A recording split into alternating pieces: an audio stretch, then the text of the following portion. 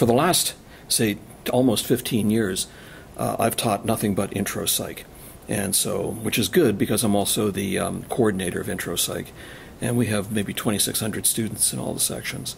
So I coordinate the whole thing, design the curriculum, and teach one of the sections. The current section is relatively small by my standards. It's a mere 800. I think that a critical thing that I believe in is that if we're going to have large classes, you have to make it worthwhile for students. Because otherwise they're going to give up, they're not going to come, and I think it's really a terrible thing to do for education.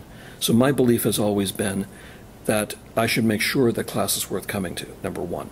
And number two, I see my main goal not as necessarily as learning the material, which is kind of odd. My main goal is motivational. I want to make sure that students understand how to get the material, get excited about the material, because I know that then they'll go and get it themselves. So that's really where I'm coming from.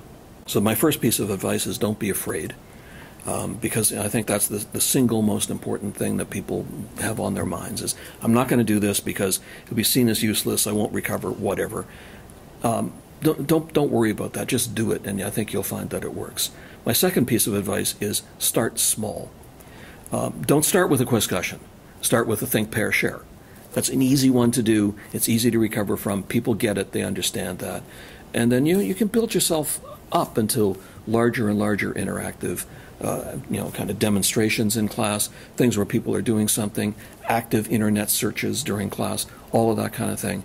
But start small, get a handle on that, and then do the complicated stuff. You must be active yourself. So that is, if you're in a big class, you got to move around. If you don't move around, you will fade away and there will be nothing left. So move around, that actually engages the class as well.